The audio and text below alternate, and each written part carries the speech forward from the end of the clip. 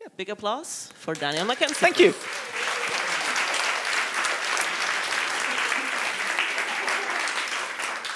Right, hello, lovely people. Disclaimers first. First disclaimer, this is a new talk, so it relies heavily on a script. I hope you excuse that.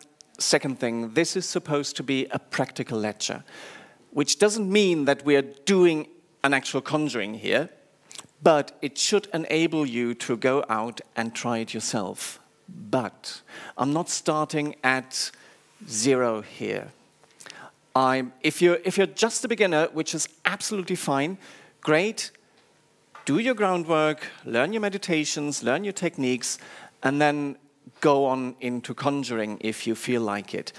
So there are a couple of techniques that I might just mention in passing. You need to do your homework yourself and then actually get it first.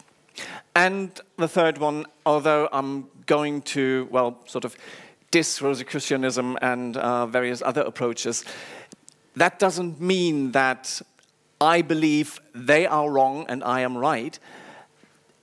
If you are a conjurer in the Goetic tradition or the Grammaric tradition, and you're good at it and it works for you, please keep on doing it.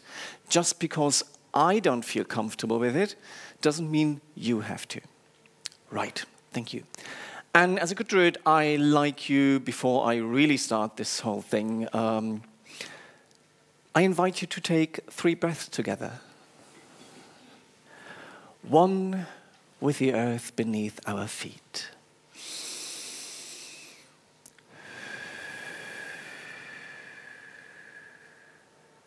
And 1 with the sky above our head.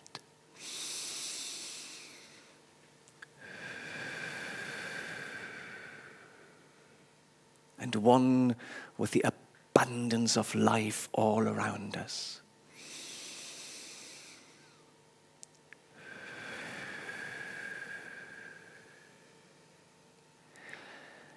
And so it begins.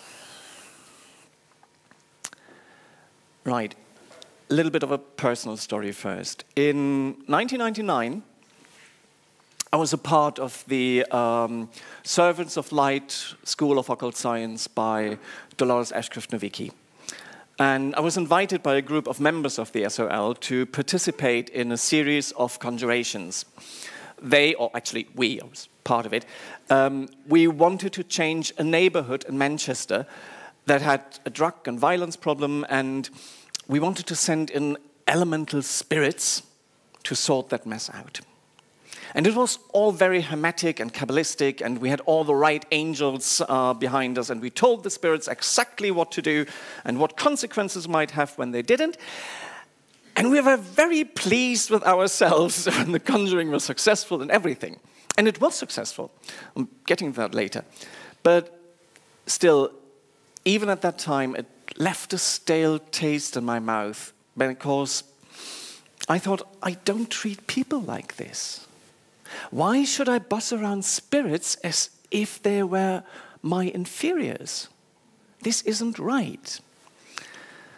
Well, and many things went right. So 5 years later, I got the boot by Auntie Dolores and joined the Order of Bards, Druids and Druids instead, which I'm still a member of. And many people in the previous years referred to my style of magic as druidcraft, so it was natural to sort that out and, oh, yeah, they're doing exactly what I want. And yeah, druidry is still a part of this so-called Western mystery tradition, but it has some very unique philosophies and approaches to many spiritual things that are quite distinct from more Kabbalistic-based schools like Rosicrucianism. And druidry is sensual, druidry is earthy and practical, and most importantly, it is very environmental and ecology conscious. It teaches us that we have to re-evaluate our standing within our ecology, the seen and the unseen. And it teaches us to deepen our relationships to the world around us. Emma Russell Orr, the former head of the British Druid Order, even made a point in one of her books calling Druidry a spirituality of relationships. And relationships to humans and non-humans alike inform and shape a lot of Druid philosophy and ethics. So learning and relearning this special approach kept me busy for a couple of years, and well, apart from the actual Druid rituals and everything that came with it, I didn't do much of anything else from the ritual side of magic. Well, and then in 2015, I was fortunate to meet the late Jake Stretton-Kent in Glastonbury. May he rest in power. And we got chatting, and I expressed my interest in conjuration, and I also expressed my utter disgust when it came to recreating monotheistic-based liturgy and rituals and everything that came with it. And Jake pointed out to me there and then that, well, grimoires are just as much a product of their time and their culture as we are. They were made up by people at a certain time and at a certain place. So there is no law against it that I tried for myself, that I, well, find my own approach, find my own path, something that resonates with me, with my ethics, with, yeah, in a way, the whole pattern from which I work from. And yeah, that struck a chord. And I actually started experimenting with it. And that I've been doing for the last 8 years, and especially during the pandemic years when all of us had loads of time at their hands, that gave me ample time to actually, yeah, go into conjuring and do a lot of it. And I had 2 Druid friends in the UK who came along and wanted to join the experiment, so we were 3 who could actually compare notes, which was absolutely great. We found out what worked for all of us, what worked for just one of us, and so on and so forth. So this led to that particular conjuration liturgy you have now in your hands, hopefully all of you. Well, to appreciate what makes the Druid approach in conjuring special, but it was actually, for me, sort of uncomfortable coincidence. I had written this whole talk. I had everything, and then I got in the mail, Frater Acker's Goetic atavism, and I read it, and I just thought, oh, you cheeky bastard. He basically wrote the book I wanted to write.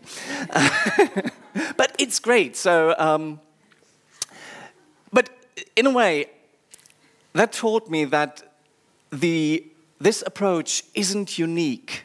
I mean, if you know the works of Frater Acker, he comes from a heavily Rosicrucian background. And even he questions all this paradigm and said, right, no, there is something off here, we need to find another way. And he found a way that is beautiful. So if you're interested in going into this work, have a look at this. Costs a bit, but, well. Goetic atavisms. On the back of the handout, there is a list of books that went into this, or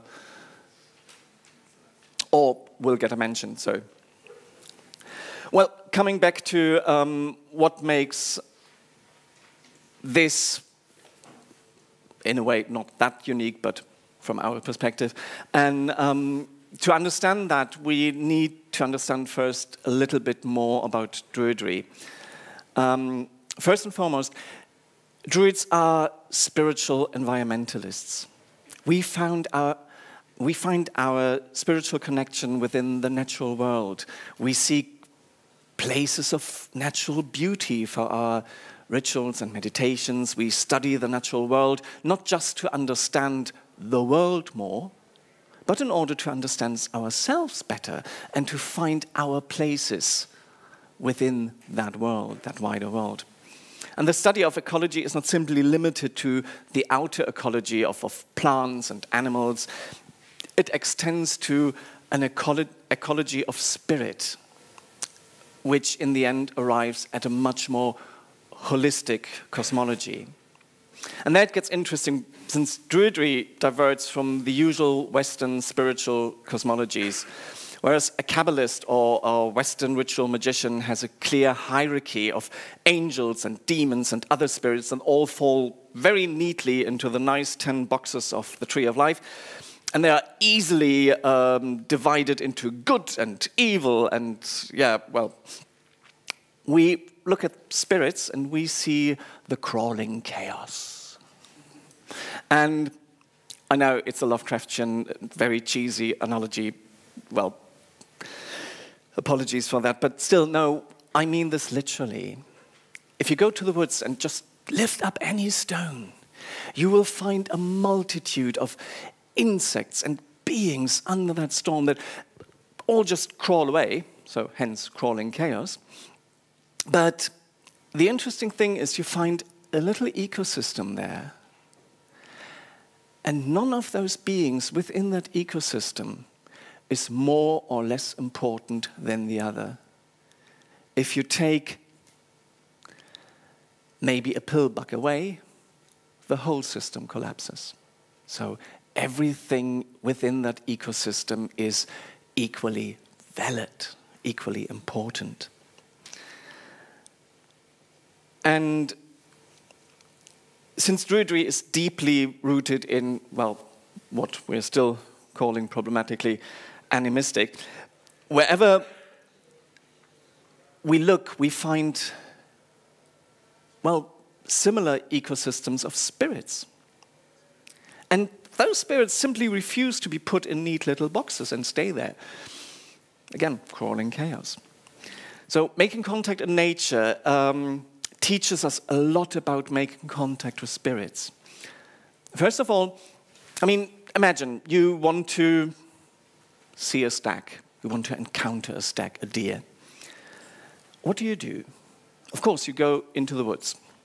If you just go into the woods and stomp around, you won't see a deer.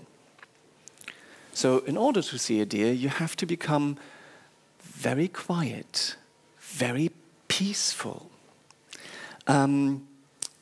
You have to be careful not to set off all these other animals, that alarm system of the forest, all those birds that either go silent or give a sound to warn other animals. And yeah, you have to move very carefully. You have to move not like a predator. So this is the first step. And then when you've found your inner calmness, your inner peace, and you have the world around you at peace, with luck, you will see a deer. Okay, this is just the first stage. You've seen a deer. You haven't really encountered it yet. Maybe you have some treats in your pocket, a carrot, an apple, something. If you're really good at it, and if you're really calm, the deer might actually come and take the apple. And if you come back ever so often and have a treat with you, the deer will come again. And sooner or later, the deer knows you and seeks you out. And oh, you made a friend. Look. And yeah, some people even get as good at it as they're starting to make animal noises. And the animal looks for, oh, who's sending out a mating call at this time of year? Well, and I could stop here and say, right, this is the basic of Druid conjuring in a nutshell. Of course it isn't. There's a little bit more to it. But if you imagine yourself, when you're dealing with spirits, you are a nature documentarist. You are actually on a very good way. So it's an attitude thing. I've already mentioned, Druidry is a spirituality of relationships. Druids are good at creating relationships and networks and connections. Well, at least we strive to be very approachable. Don't talk to me before I had my tea. If you want to read a very, very good example how this is done with trees, have a look at Penny Billington's 9 Ways to Charm a Dryad. And please don't be put off by the rather whimsical design of the book. The graphic designer just run with it, and yeah, it is a very, very good book by a very, very sweet lady. Penny Billington is an absolute treasure. So, and yeah, this is how you approach a tree spirit by, well, basically being around and being nice to it.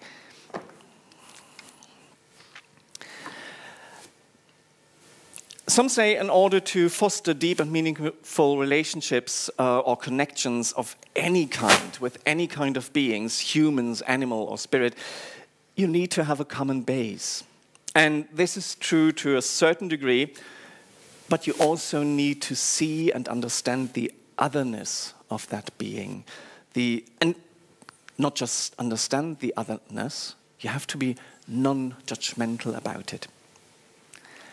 Everyone who drives a car or who works in retail know how difficult this is with our fellow human beings. Now imagine you're dealing with a consciousness that is completely alien. Yeah, and here the next druid virtue comes in. Another thing that we need to understand about druidry is that we are almost obsessively non-binary. Whereas other traditions look for and work with polarities, which is absolutely fine, but by the way, if you really want to trigger an occult rant within me, ask me about the Kybalion. Yeah. Druids like things that come in threes, like threesomes. No, seriously. The recurring number in druidry is 3. It starts with the 3 grades of Bard, Ovate, and Druid, with the 3 worlds above, below, and all around, with wisdom teachings that come in 3 stanzas called the Triads, and so on and so forth. And the Druids have a tendency to look for the neither nor, the third way between 2 given choices. It's something that, yeah, almost becomes second nature over the course of the study of many years. And it's an interesting thing because thinking in terms of binary oppositions makes it difficult to notice the existence of options other than the true proposed. Whereas a tertiary view automatically opens not just 3, but a multitude of options. And that is a very, very helpful mindset for many situations. It opens up many avenues and connections. It's like a fractal, where one triangle connects to the other, and in the end, you end up with a bigger and much more complex shape. And this mindset has implications towards our cosmology too. Whereas the Grammaric tradition has a clear binary worldview of angels and demons and spirits that move with or against the one true liar, God.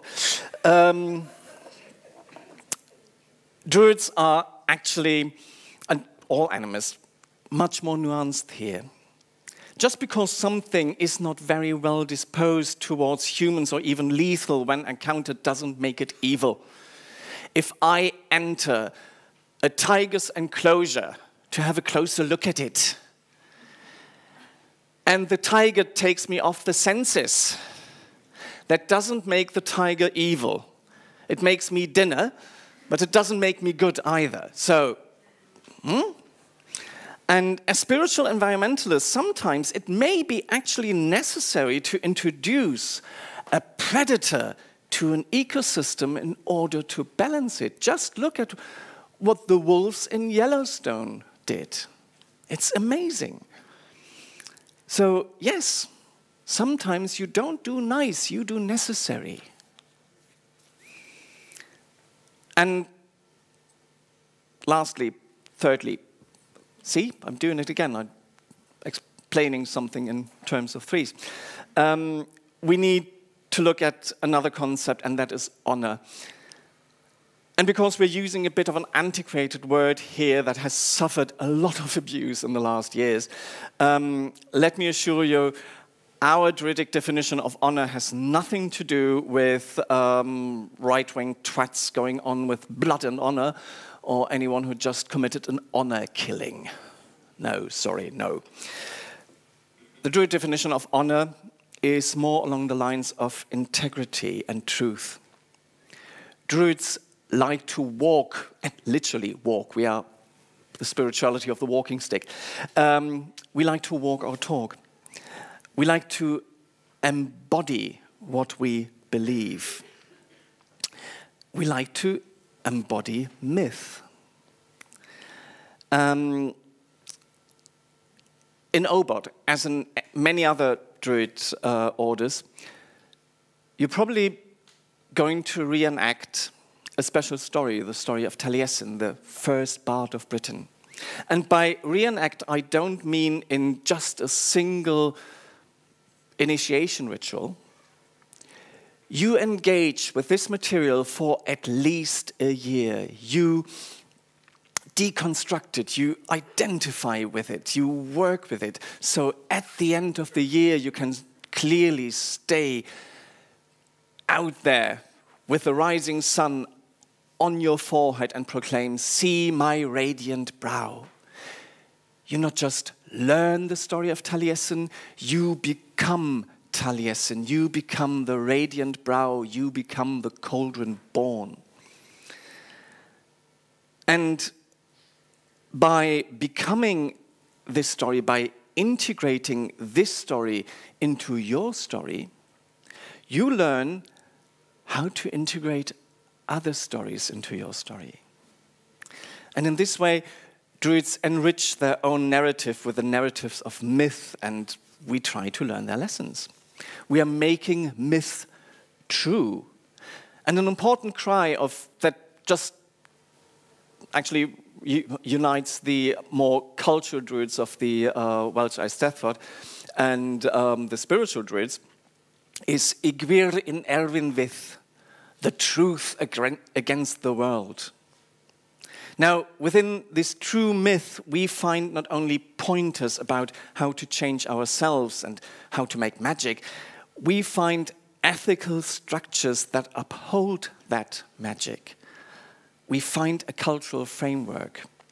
And those ethical structures, or one of those ethical structures, is the law of hospitality. Especially in Scotland and Ireland, I mean, all around the world, but from our European Celtic perspective, especially in Scotland and Ireland, the hospitality laws are still widely practiced and alive. But especially when you look at Celtic myth and in fairy tales, you suddenly realize that hospitality is almost a law of nature. It is a force. And this hospitality not only extends to people or to humans, it extends to spirits too. And all this filters into what Druidry is today, and that is part of our living narrative, among other aspects. It is part of the integrity, the honor, and that becomes the bedrock of Druid power and authority. Now, let's have a look at let's have a look at the handout. And I'm already running low on time. Hear me, O Spirit, who is name, title, function, power, etc. I greet and honor you. We're basically following Inigo Montoya's rule of networking here. Anyone not familiar with Inigo Montoya? Inigo... Yeah, there are some here in the front, just pass them around. Inigo Montoya is a character from The Princess Bride. He is the one who goes around, "Hello, my name is Inigo Montoya. You killed my father, prepare to die."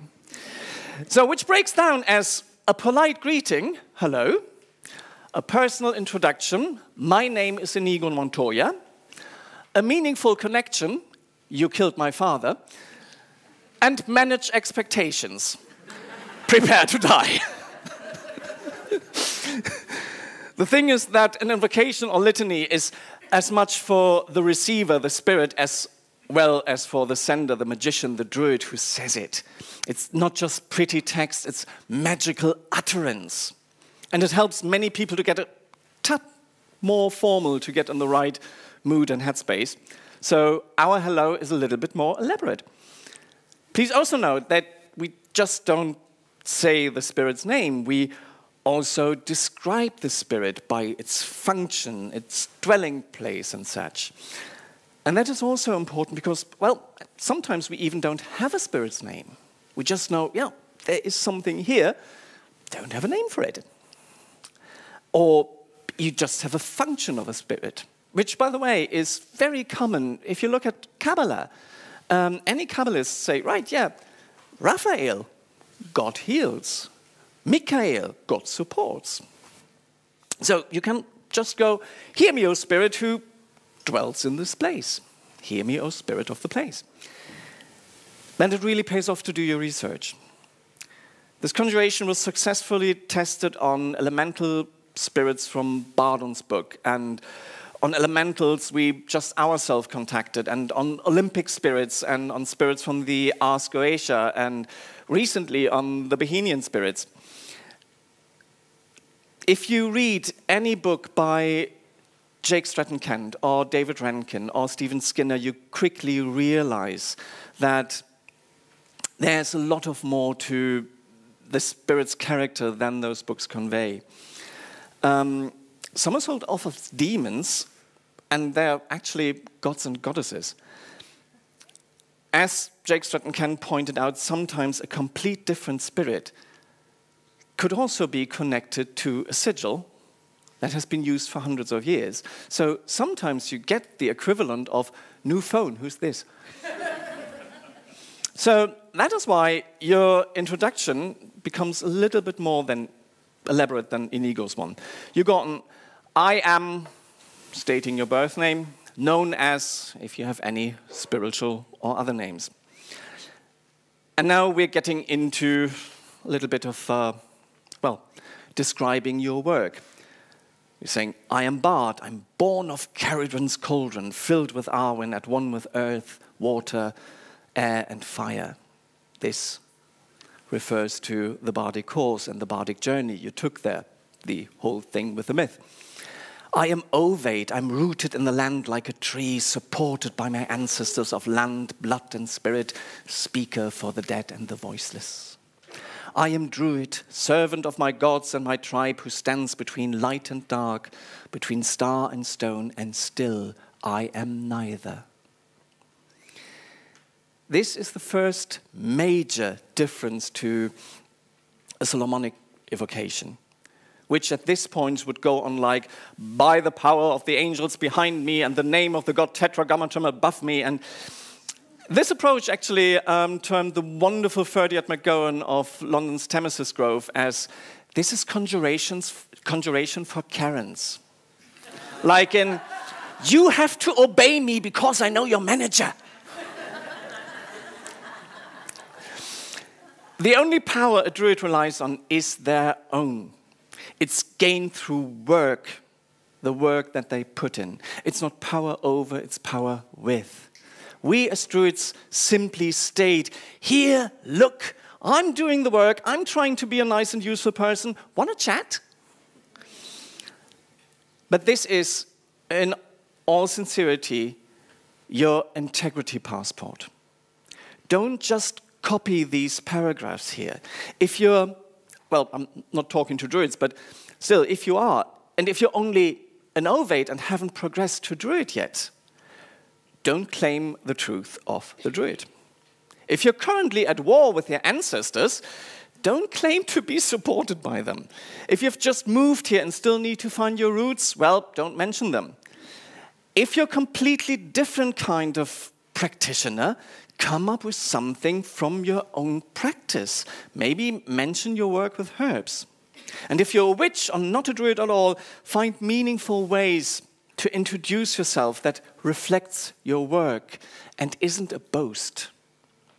Don't claim initiations that you don't have. Don't sell off your nan as a witch just because she put out a saucer of milk every night and told you it's for the fairies. It was for the bloody cat.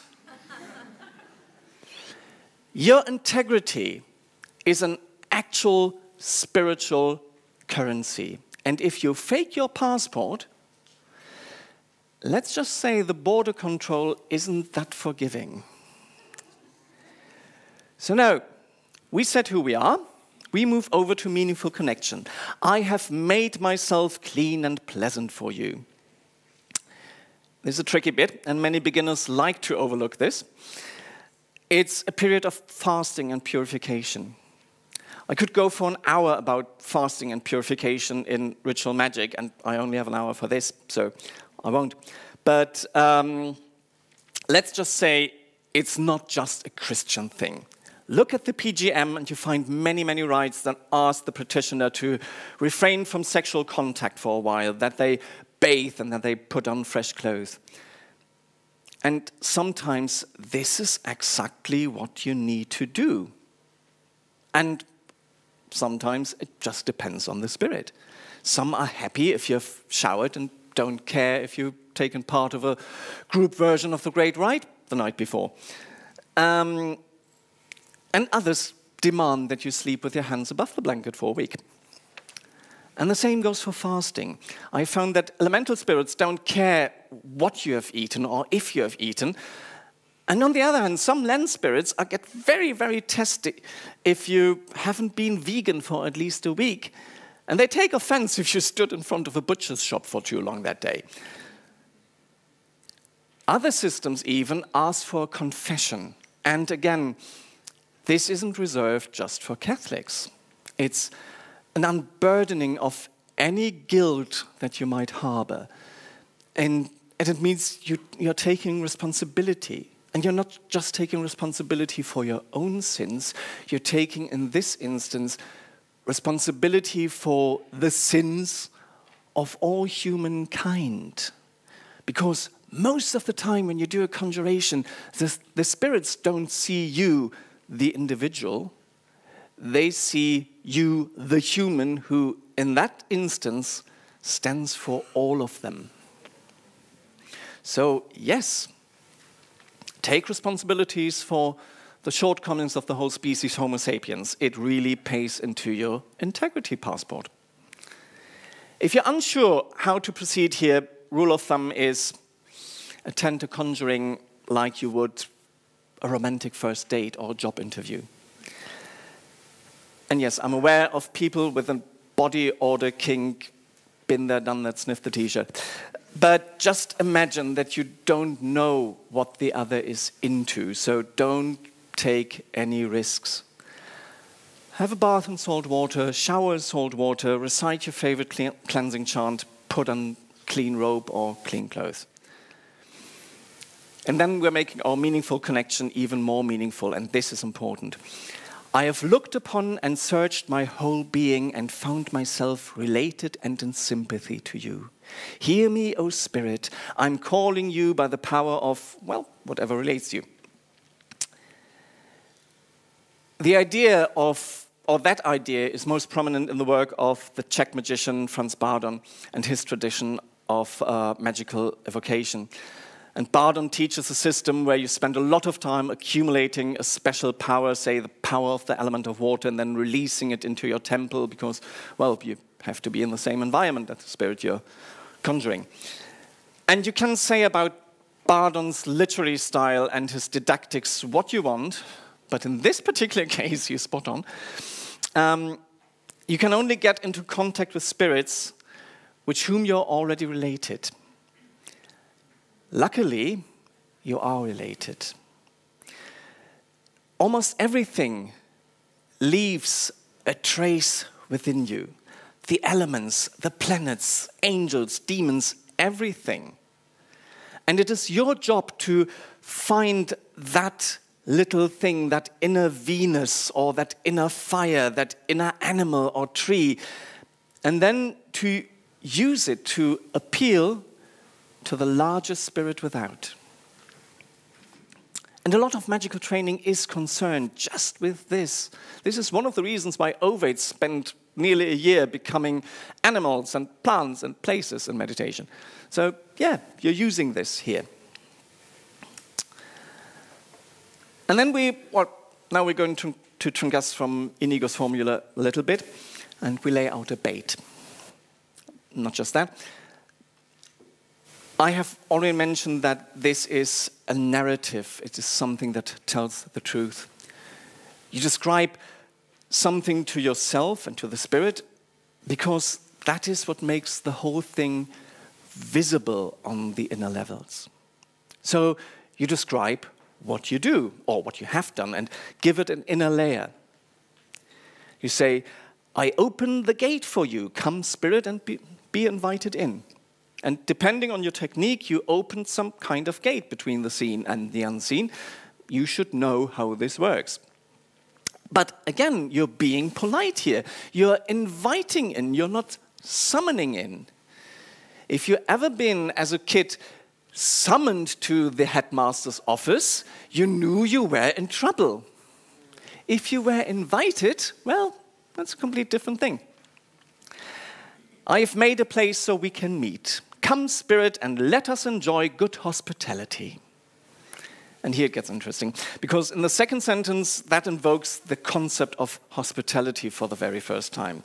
The whole promise of, I won't, or even I can't harm you, and therefore you can't and won't harm me.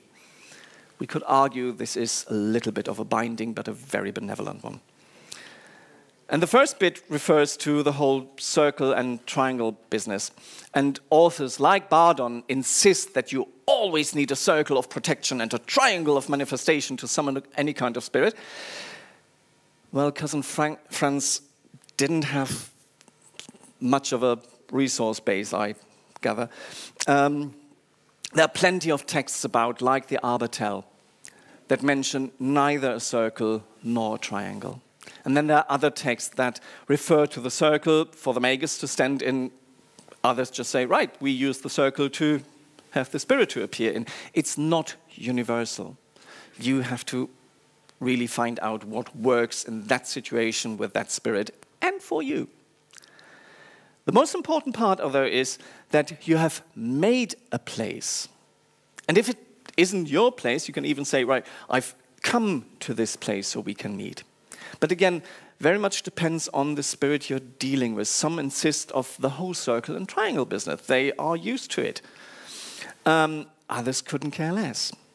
And yes, sometimes, I like to refer to the whole circle business as a shark cage. Nature documentaries. If you're encountering a deer, well, you won't need much of a cage around you.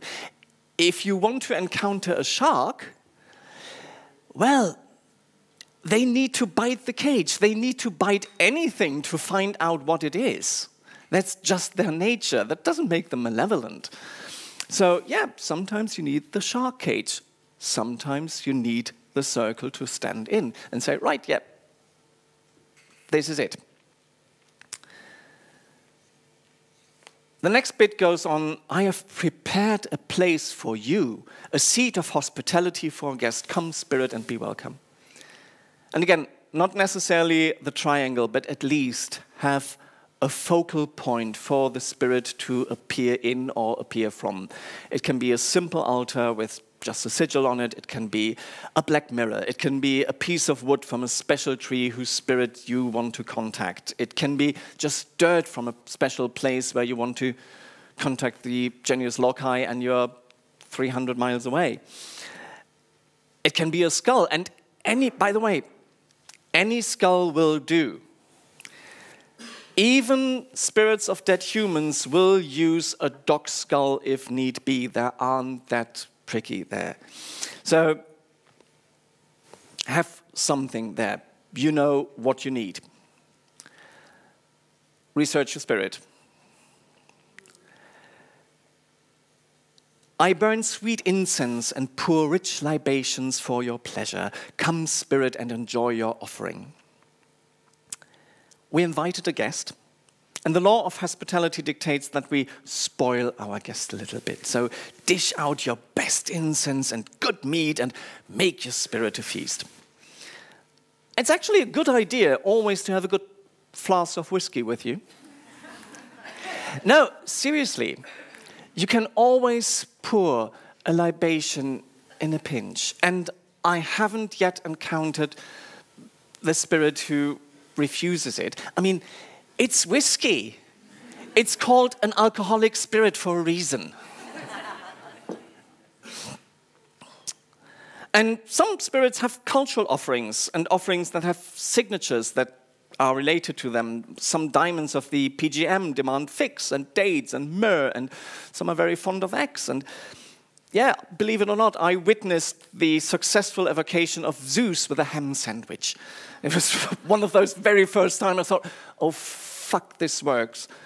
I want to learn this. So we're going on. Hear me, O Spirit, come through the gate, come to this place, come take your seat, come enjoy your offering, come and let us converse as friends. This bit actually started out as just a poetic flourish. And then we found out, no, this is good. It focuses the whole thing again, and it also relies on being non-threatening. Let us converse as friends means I'm not binding you. I may be in my shark cage, but this is only because you need to bite things and I'm a little bit fragile. I understand. Bite the cage. Hear me, O Spirit. I call you by the power of Arwen, creative force of the universe, sacred sound of the druids, utterance of the divine. So far, we haven't had any vox magicae or barbarous words. Now, the thing with vox magicae is there are signs in themselves. Some are bastardized names and epithets of local gods and goddesses. Some are just combinations of sound, glossolalia. I've come to the same conclusion as Josephine McCarthy and others. I believe that vox magicae are transponder waves or keys that are linked to a specific spirit, and they make the contact easier. So if you have a spirit that has vox magicae assigned to them, use them here. If you don't, use Arwen. Arwen is it's basically the druidic concept of the Jedi Force. It's the inspirational spirit that flows through the universe. And the 3 dashes at the bottom of the page mean you're intoning the Arwen 3 times. So you go, Arwen.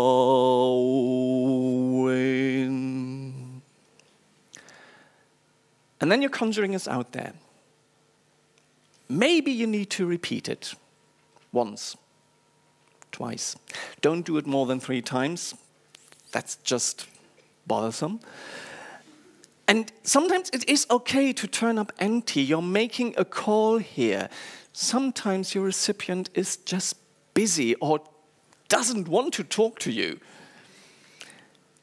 Again, we tried this on land spirits, on elementals, on the living dead, which means dead people who stayed behind to take care of a certain place.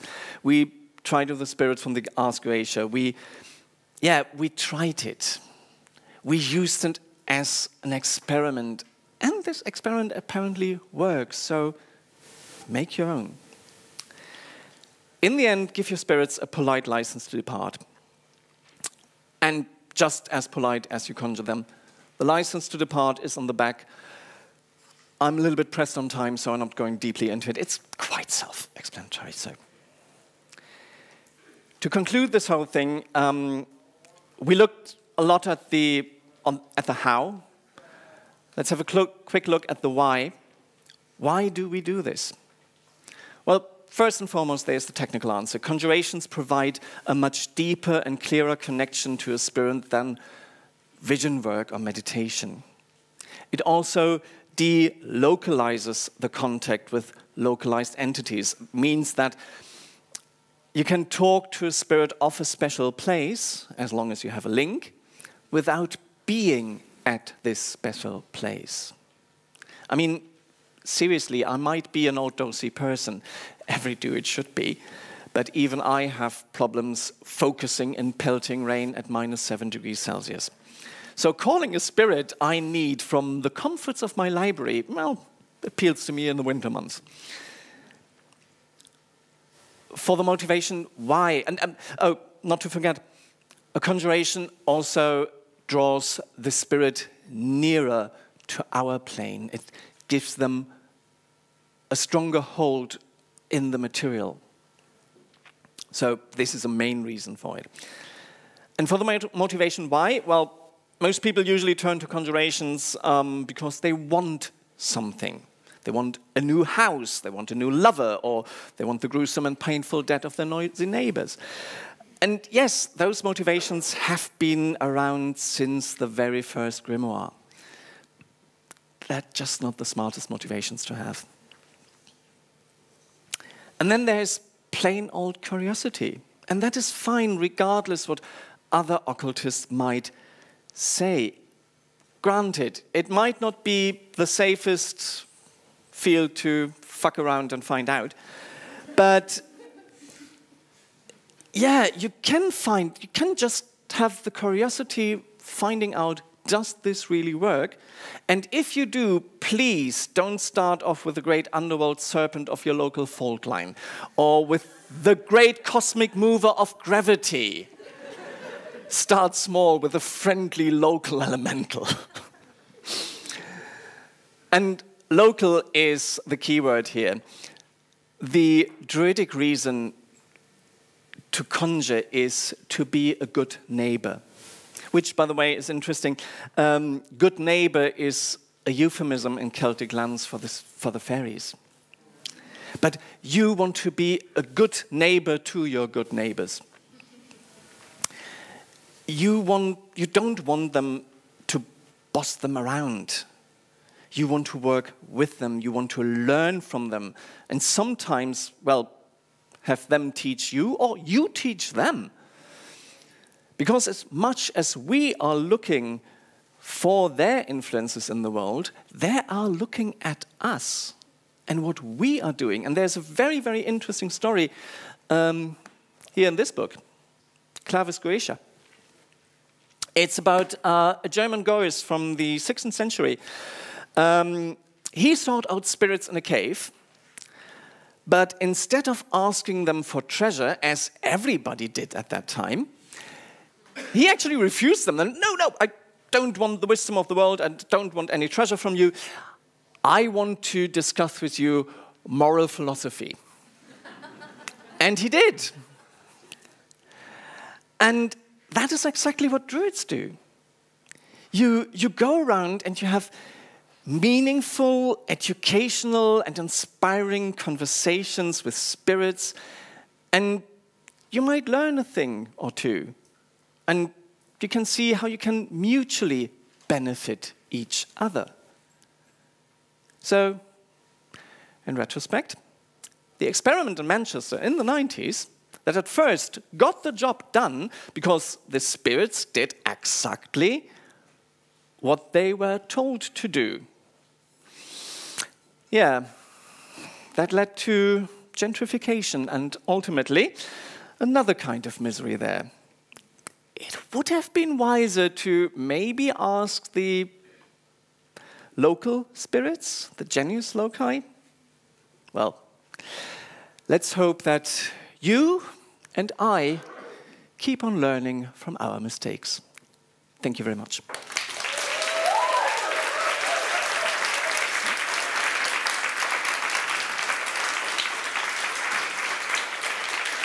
And we still have time for questions, if any. Yeah. Thank you so much for inspiring talk, and I'm deeply moved. I can feel the spirit moving around and everything. Anyway, so deep bow to you. And my question is that technicalities, yeah, because in the grimoires, like the Megaton, you need to create so many tools to do the evocation work. So in this way of druidry, Yeah. I suppose that you don't need that much of tools. You don't need right? that much tools. That is right. I mean, So, this is a walking stick. It also doubles as my personal branch of the world tree, and it is many, many things. And I'm a big fan of the path of the empty or more or less empty hand. So if I go out and conjure a spirit, I probably just go to the woods. I need the staff because that allows me to draw a circle. I'll have a flask of whiskey with me, and maybe a meaningful sigil, like this stone I was given by a snake spirit, which actually has a snake in it. And or nothing at all. You don't need many implements. You need the implements that are meaningful to you and meaningful to that particular work. But since you don't threaten any spirits, you don't need a sword. I can be very threatening with a sickle. This thing is sharp. But I don't want to. Any more Anyone else? questions? Thank you. Just out of curiosity, I saw that you put in the second sentence of the invocation both your name and your spiritual or magical name, Yeah. like both of them. And I always saw that you need to have a magical name to protect your real name. No, you don't have to. It's a thing that depends on the tradition you're coming from. In some traditions, this is very, very important. And they give you, again, they give you a spiritual name. You don't choose it for yourself, you are given it. And this spiritual name is connected to your inner passport. You use it whenever you do any kind of inner and magical work, so it becomes your magical name. If you don't have one, don't use one. Use the name you're given, or use the name you're comfortable with. Use the name you are known at. So, and by the way, be open to any kind of nicknames. Yeah? I mean, I'm not a Danny. I hit anyone who calls me Danny. But if you are Louisa, and everyone calls you Lou, well, you're Lou. Thanks.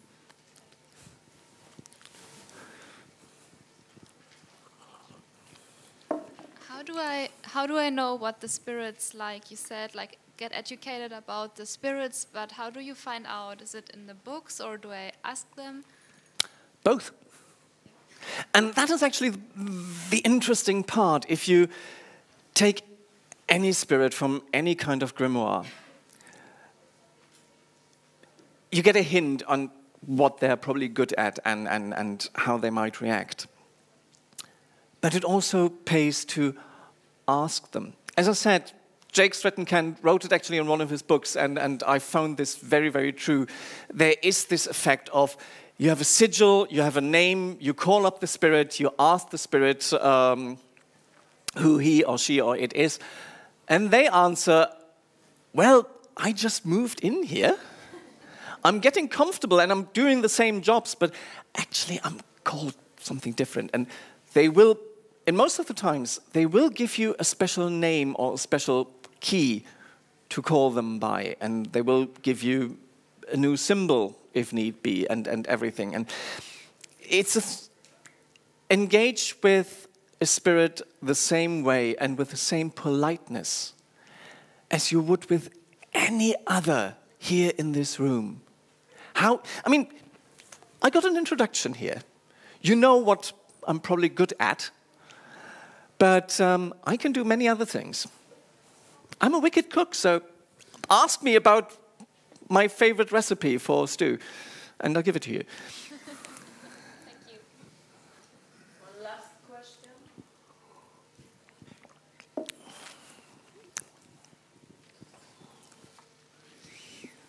Hi. Hi. I would like to ask you if it's possible and if you feel it. Can you tell us an encounter that was very meaningful for you, and how did you feel it in your body? How was the meeting with the spirit, if you can? Thank you. That gets interesting because there are a few which were very, very meaningful, and near the place where I live there is an old quarry, and it's beautiful now. It's completely overgrown. It's becoming a nature reserve, and but the earth was torn up there. It is first and foremost a place of destruction. And I went there, and I just sat there and became very, very quiet. And at one point, I found a presence in a ravine. And I went to the ravine, and I sat there, and all of a sudden, in meditation, I encountered an enormous golden serpent, or at least this is how it was presented to me. So, okay, this is interesting. This is the spirit of this place. And I just put out a little bit of feelers and said, right, I see you, I'm interested in you. I would like to call you. And yeah, because we had this experiment running, I drew a circle, I invited the spirit, and I found out that this particular spirit is a representation of life force, of regenerative life force. It was there to regenerate the land and do something new with the land. It was localized there, but willing to move if need be. So the first step I did was, okay, I now have a golden serpent I can call on. And I was given a name, and I was given a symbol, and great. Now, I live in a place that, although I live in an old former abbey in a beautiful park, the rest of the town is quite ugly. So, yeah, they had too much money in the 60s. And the thing is, I started to employ the spirit and sort of convince it, you're doing a great job at regenerating this place. This place here needs regeneration too. Would you mind moving in for a while or paying your attention there? And it does. And the interesting thing is that this spirit of life force is very powerful. It's very moving within the body. The thing is, I don't work too much with the spirit because the day after, I'm completely depleted. So it just takes a lot of out of you because you're working with the spirit at that time. But it does work. We are slowly getting there to, well, developing the community again and making the place more beautiful. That were very nice last words. Thank you so much, Daniel. Thank you all. If you have any more questions, just find me and we have a drink or a fag.